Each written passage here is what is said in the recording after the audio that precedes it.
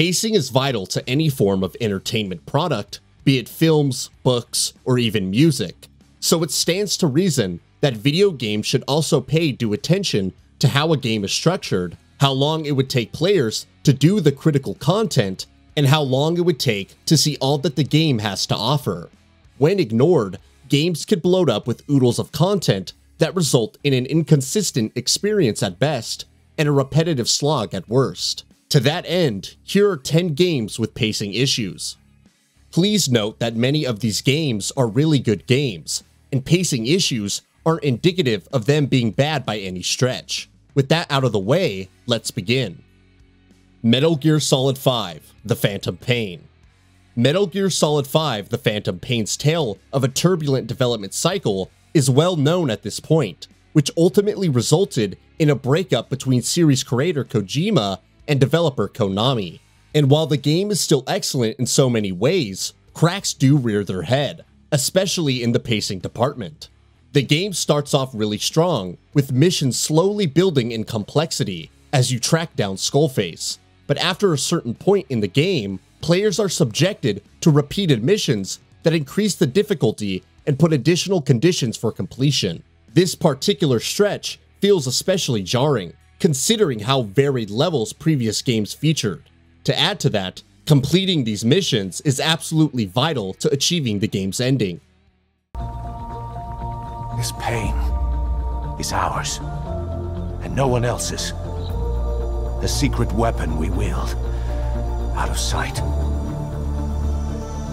We will be stronger than ever for our peace.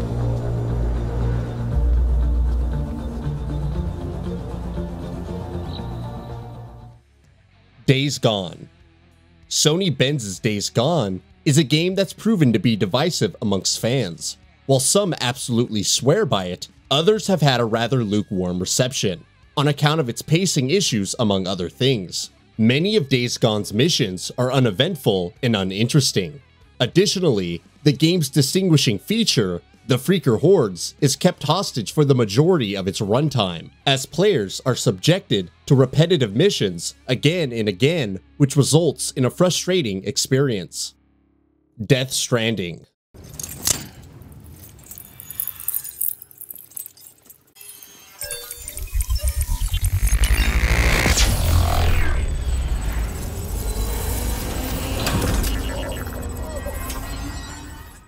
Kojima Productions' Death Stranding is not everyone's cup of tea, but it's easy to see those who liked it singing endless praises about it. But even the most devoted of fans would agree that the game does suffer from pacing issues, and most of it stems from the nature of Death Stranding's gameplay.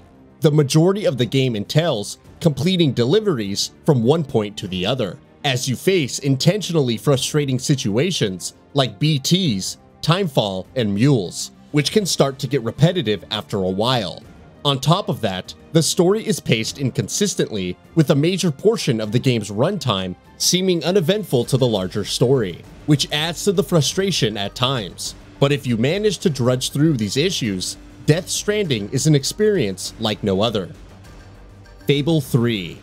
Fable 3 is an epic tale set against the mystical backdrop of Albion, and requires players to put in copious amounts of time to get through this adventure. Just getting through the main story takes around 35 hours, but even that time is plagued with pacing issues that can be attributed to the stingy progression and gated out content. It's easy to think that Fable 3 just keeps on going for far too long, and we can't blame you for having that assumption. Red Dead Redemption 2. Don, I need you to stay calm.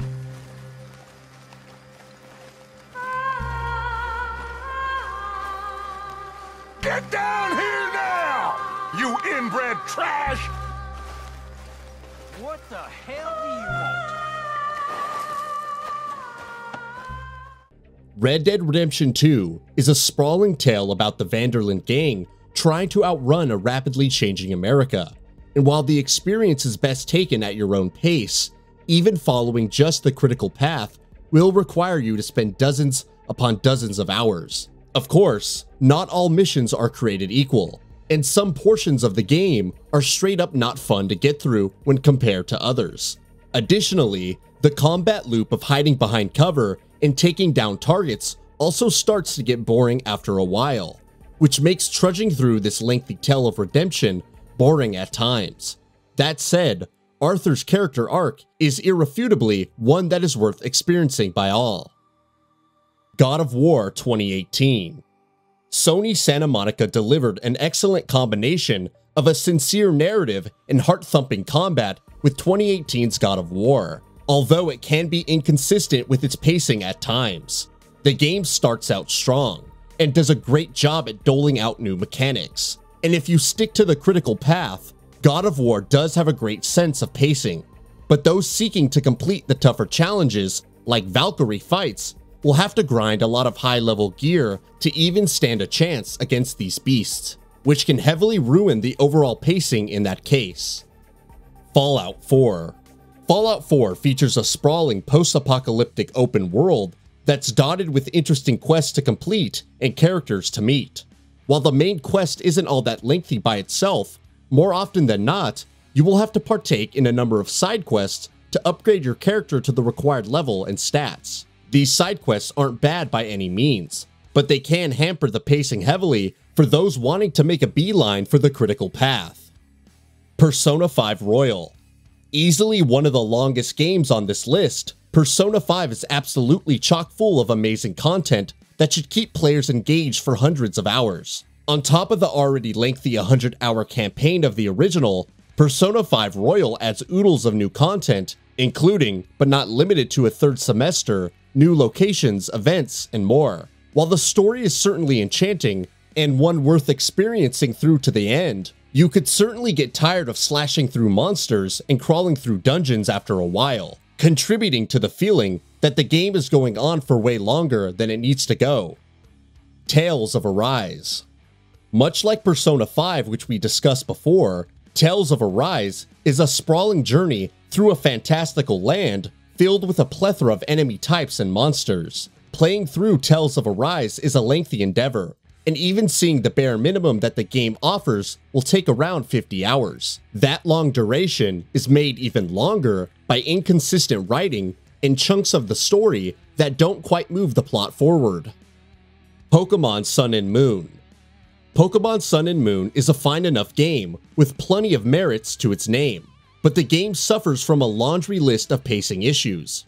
Pokemon Sun and Moon starts out strong with varied content and an appropriately paced story, but quickly devolves into an aimless adventure as players are subjected to trials after trials with little in the name of story developments, which can make it feel like a slog for that duration. That's all for now. If you enjoy what you saw, please hit the like button. And if you're new to the channel, now is a great time to subscribe. We upload brand new videos every single day. After subscribing, don't forget to enable all notifications by clicking the bell icon. Thanks for watching this video, and we'll see you next time, right here on GamingBolt.